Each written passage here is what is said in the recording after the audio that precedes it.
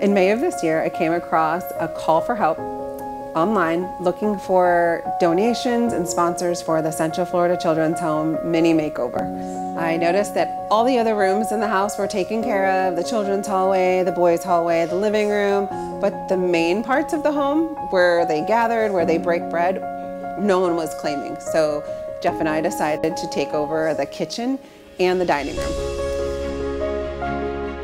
Our next step was to figure out how we were going to do this.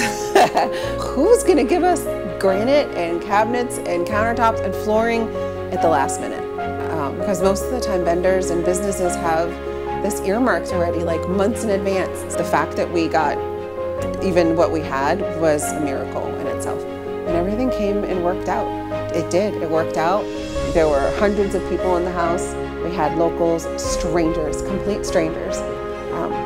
Asking to borrow a hammer, asking to have some help installing this. We didn't know each other at the beginning, but by the end of the week, total strangers were friends and comrades. I wanted to put my heart and soul into this project because my grandfather grew up in a boys and girls home in Rapid City, South Dakota.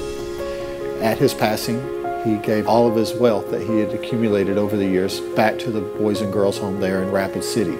And I know that the kids would love to have a nice place to eat, a nice place to sleep, and a nice place to make the dinners. And also somewhere for the kids to come home every day and be appreciative and be proud of where they live.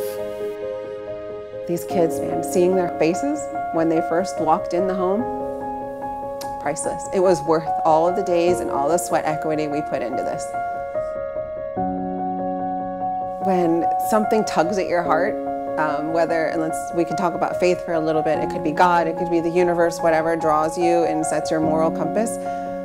That's kind of what you need to do when you can't shut that voice off. And that's what happened to me. It was just an automatic, yes, we're going to do it, and we'll figure out how we're going to do it on the way.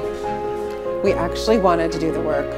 The same feeling that when it tugged on our hearts to say yes, that stayed throughout the whole time. We didn't want to just write a check and just be disconnected from it. We wanted to be part of the makeover. We wanted to be part of making this house the kids live in a home.